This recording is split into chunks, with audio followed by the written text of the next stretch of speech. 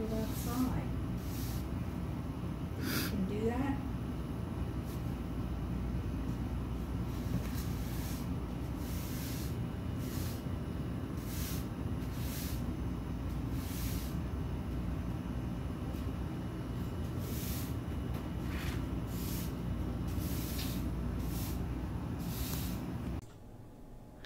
Tomorrow, we're having some people come to install French drains in the basement.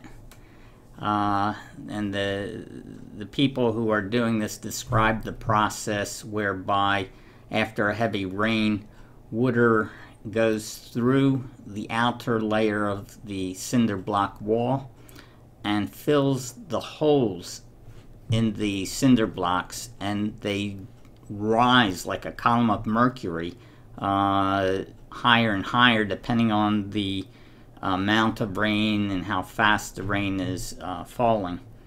So the French drain will drain the water that fills within the hollow spaces of the walls and prevent water from entering the basement.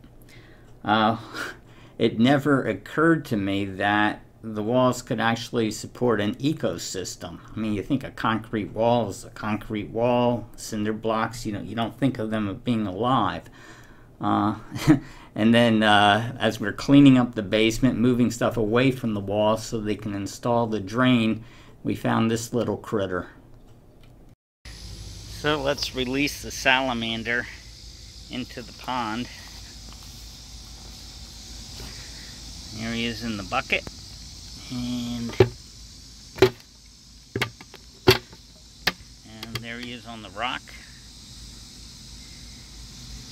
Let him figure out where he's going to go.